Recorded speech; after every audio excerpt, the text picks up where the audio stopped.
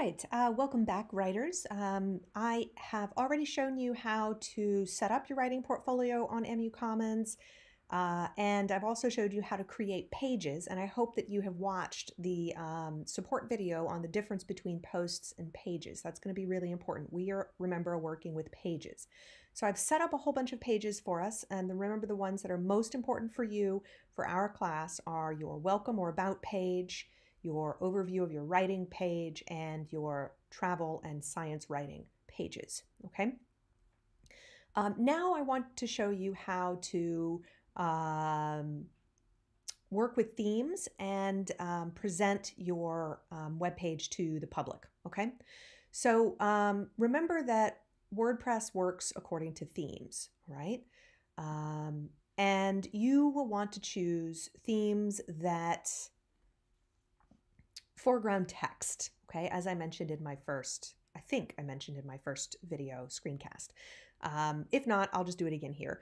WordPress has a whole bunch of different themes, okay, that will determine how your posts are displayed, how your pages are displayed, what's in the left hand navigation column, what's in the right hand column, what's in your header, what's in your footer, all of the parts of the page, okay? So if we take a look at this one, for instance, this is a 3-column theme with a custom header, okay? So you see column 1 over here, column 2, which is the main column, and column 3 over here. And then you've got a header up here. Okay? Most themes will also have a footer down here, which you can't see on this one, okay? If you take a look at all of these themes that are preloaded, you can get a sense that some of them are more directed towards visual portfolio sites like Profile, Showcase, Structure, Studio. Typically, these are the ones that don't have any text visible in them, okay? You can learn a little bit more about that if you go, to like the theme details. Portfolio, you can tell this looks very imagistic. Okay, so if you click theme, right, it's for displaying artwork, okay? It's at 2 columns, gives you a custom header, all these sorts of things, but it's made mostly for displaying artwork. So that means it's going to have a harder time displaying text, okay? So you want to go with a theme that has text visible in the little preview, okay? And I'm going to recommend that you start with one of these. If you want to play around with themes, you start with 2011, 2012, 2010, okay? Or possibly 2013, okay? You want to work with these, okay? These are older default texts, older default themes that come with WordPress, and they get updated, every time there's a major update for WordPress, and that's why they're called 11, 12, 13, 14, etc., okay? Let's work with 2011, okay? I like the way this one looks. It's pretty clean and simple. 2013 is also okay, but this is a good one, and this will just give you a little bit of a walkthrough of how to sort of negotiate the themes, okay? So I'm going to click Activate. I want to use this one. I'm going to activate it. Now what this does is it activates this new theme, and it puts it up here at the top left corner, okay? I'm going to go and visit my site and just sort of take a look at what I see here. Okay, so now this is the theme that we've just selected. Notice that it looks different from the way it looked before. Okay, that's because I've added a new theme. You have your heading up here.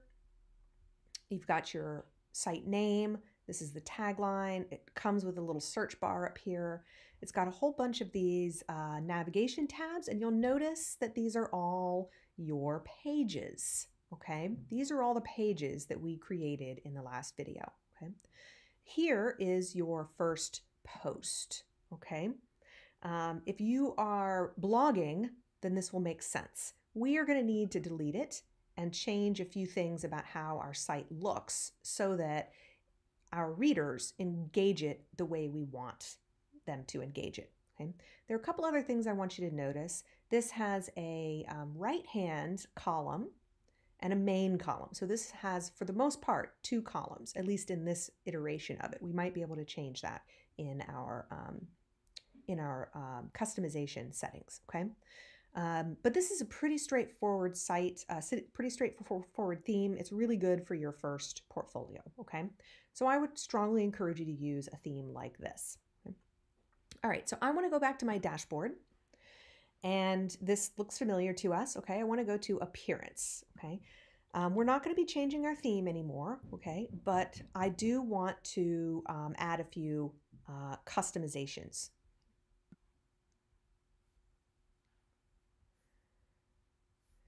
Okay, so there are a couple things that you want to be aware of when you are creating the look and feel of your portfolio site. One, of course, is the theme, and I like 2011, so we're going to keep with that.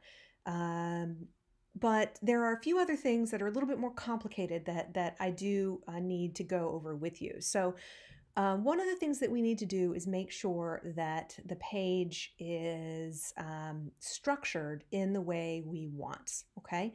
So if we take a look at the writing portfolio site that we've just created, see how all of these pages are all like top level pages and they're in this navigation structure here, this menu, in a way that doesn't really give us any information, right? We need these two texts to be listed under either my writing, or if you choose to add more pieces, right, of more kinds of writing, they would be listed underneath creative nonfiction. So we need to nest A Day in the Life and The Secret Life of Plants under my writing, okay? If you choose just to use this for these two pieces, okay? If you want to add poetry, then or other critical writing or whatever, then you want to add a page called Creative Nonfiction that will be nested under writing. And then we'll put A Day in the Life and The Secret Life of Plants underneath creative nonfiction. But the point that I'm trying to make is that we need to nest these things. Otherwise, we're just going to get this giant long list, right, of pages, which we don't want, okay? We also note that we've got a home page here and we've got a welcome page here. That's going to be a little problem. We've also got this sample page. So we have to do a lot of cleaning up here, okay? The theme can only get us so far. The theme gives us the basic look and feel of the site, but we have to do the more detail-oriented work of creating a navigation structure, okay? So that's what we're going to do now. If we go back to the dashboard, we want to go to Appearance and we want to go to Menus because that's where the navigation menus live, okay? So we're here in the menu structure, and notice that it gives you a default structure. This is the default menu, okay? And it's just putting every single page that's created here, and it's putting it all in the same order, okay?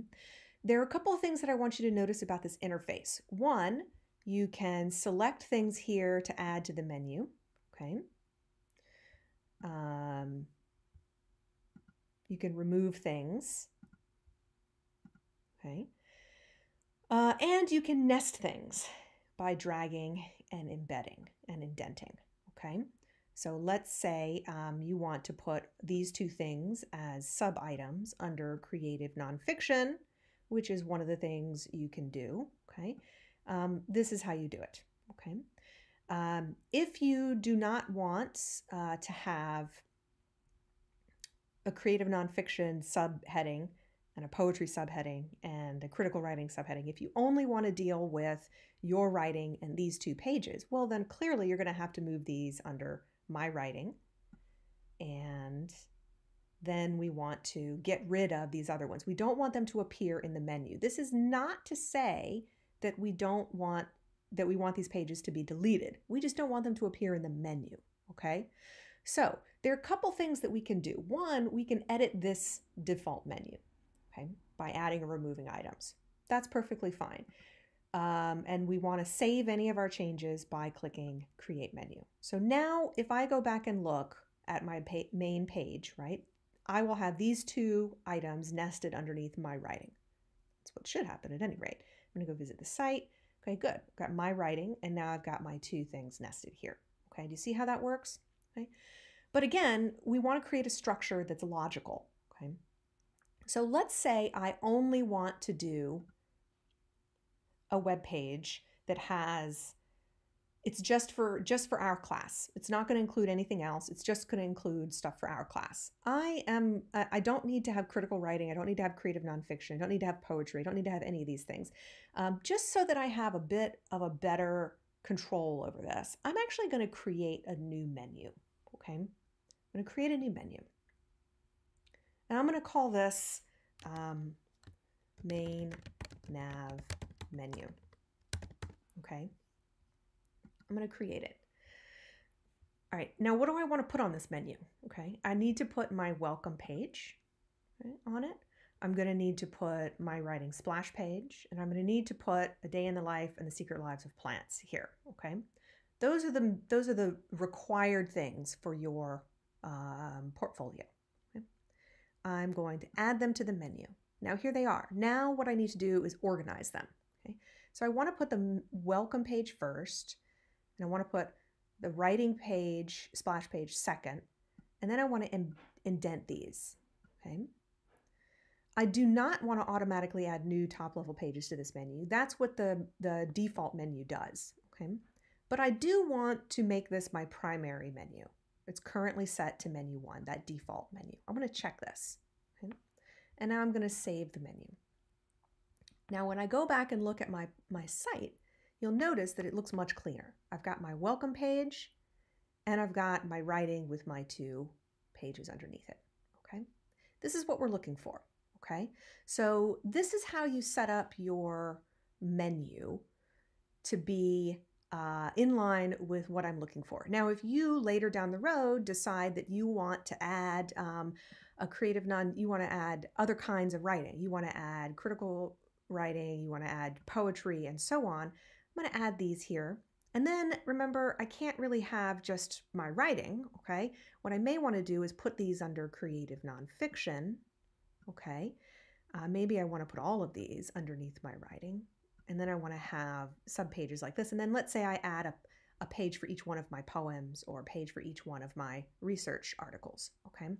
Then I save the menu. And I go back to my site. Let me make sure that this is refreshed. And I go to my writing. Notice now I have these 3 bigger subcategories.